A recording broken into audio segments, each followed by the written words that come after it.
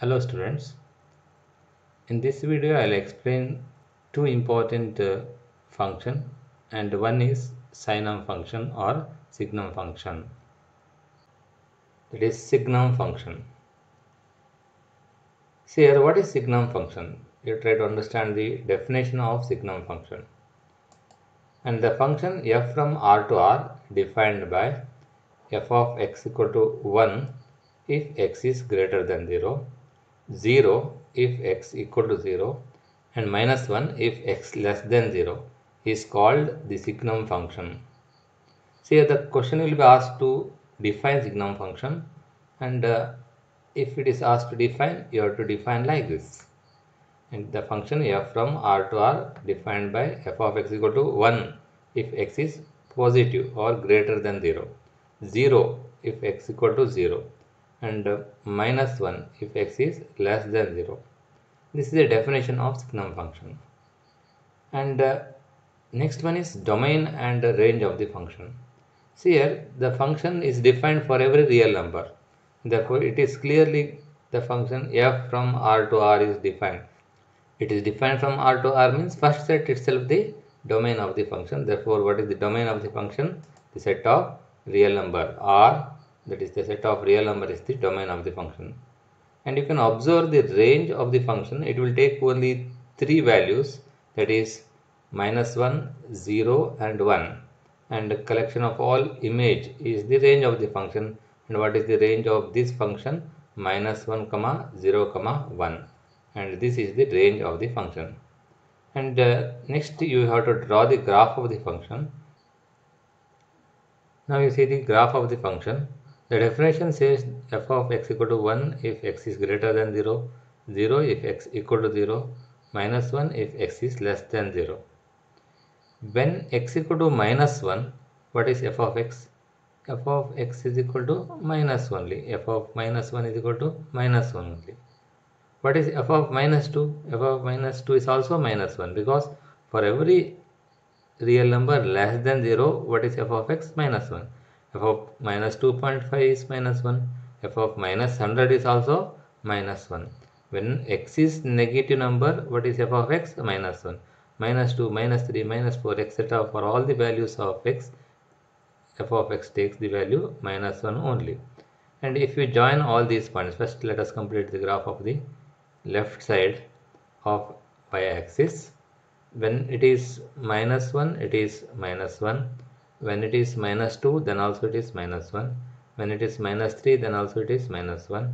When it is minus 0.5, then also minus 1. Minus 0.0001, then also it is minus 1.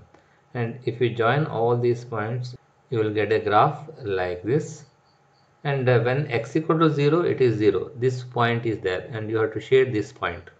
And here, this point should be deleted. Here 0, minus 1, the point 0, minus 1 is not there. That's why you have to put a circle with the open, and that represent that point is not there. And similarly, you have to shade this point origin, because 0, 0 is there. You have to shade this point. Then when x is greater than 0, just when it is 1, it is 1. When x is 2, it is 2. When x equal to 3, it is 3. And the graph will be like this. And 1, 1, 2, 1, 3, 1, all these points can be joined. We will get a graph like this when x is positive. And here also the point 0, 1 is not there. You have to mark a circle with the open. That means the point 0, 1 is not there. And this is the graph of the signum function. And the question will be asked to define signum function and write its domain and range of the function, and also draw the graph of the function. Now let us come to the one more important question, that is greatest integer function. And you should understand the greatest integer function correctly. See here, the definition says like this. The function f from R to R defined by f of x equal to box x. You have to write it in a square bracket. treat it as box X, where X belongs to R, assumes the value of the greatest integer less than or equal to X. Such a function is called greatest integer function. And here, if I define like this, you may not understand it correctly. If I explain this on a number line, you will understand better. That's why I will take a number line and explain what is actually the box X is. Read the statement again. F of x equal to box X, where X belongs to R, assumes the value of the greatest integer less than or equal to X. Now see here, you take the number line. Now I will take one real number. For example, I will take 2.8. 2.8 is one real number. And what is box 2.8? The greatest integer function is applied for this. What is greatest integer of 2.8? The definition says that greatest integer x is the greatest integer less than or equal to x. So here, where is 2.8? 2.8 is somewhere here.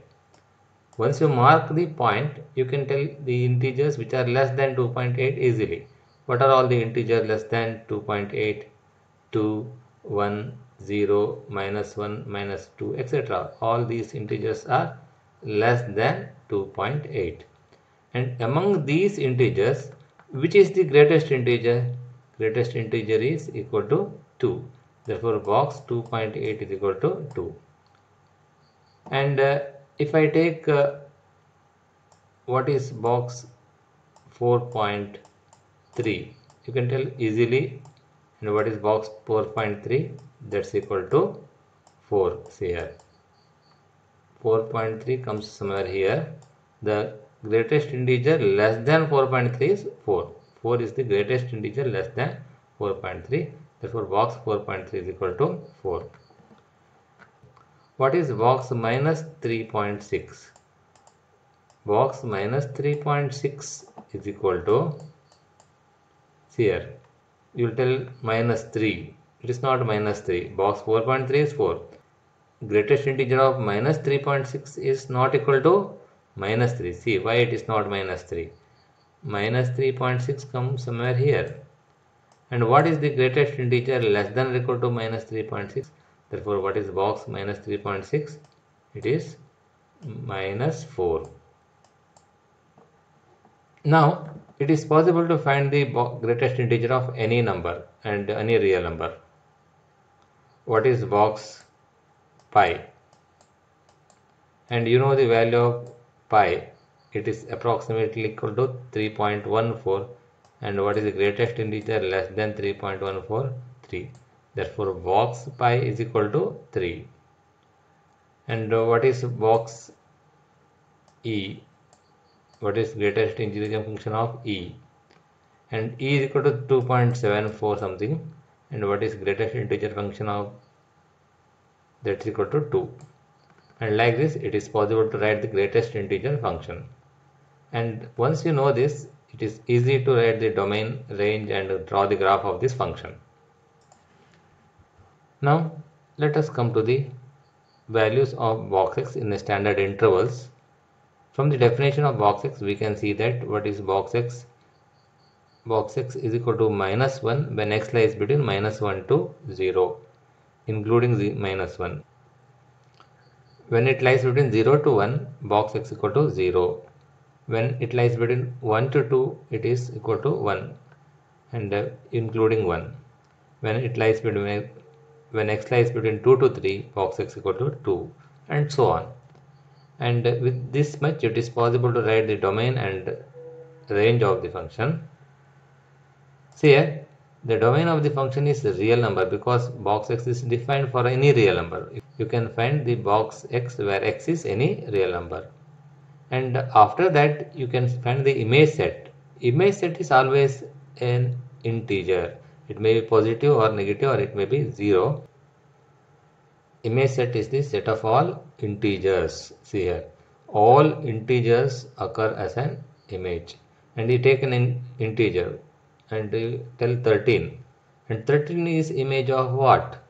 13 is image of 13.3, 13.82, 13.999, etc. For all these elements, what is the image? Image is 13. You will have the domain and the range of the function. Domain is real number and range is z.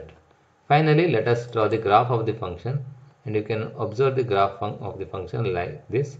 When it is in between 0 and 1, the box x takes the value 0, that is box 0.5 is 0, 0.9 is 0, 0.99 is 0, and if you plot this point up to 0 to 1, it will be like this, and box 0 is also equal to 0.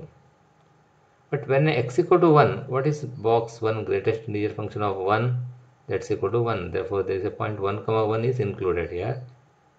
And 1.1, 1.3, 1.5, 1.9, etc. are all 1, and it moves like this. When it is 2, it is equal to 2. When x equal to 2, what is box x? 2. 2.1, 2.3, 2.4 all will take the same value, that is 2. And when it is 3, it is 3, and so on. Even negative number is there. Minus 0.5, minus 0.99, till that minus 1, it will take minus 1. And minus 1.1, minus 1.3, etc. will take the value minus 2, and so on. Here in all these you can observe, right side it is open, left side closed. That means left side you have to shade it, right side you should keep open.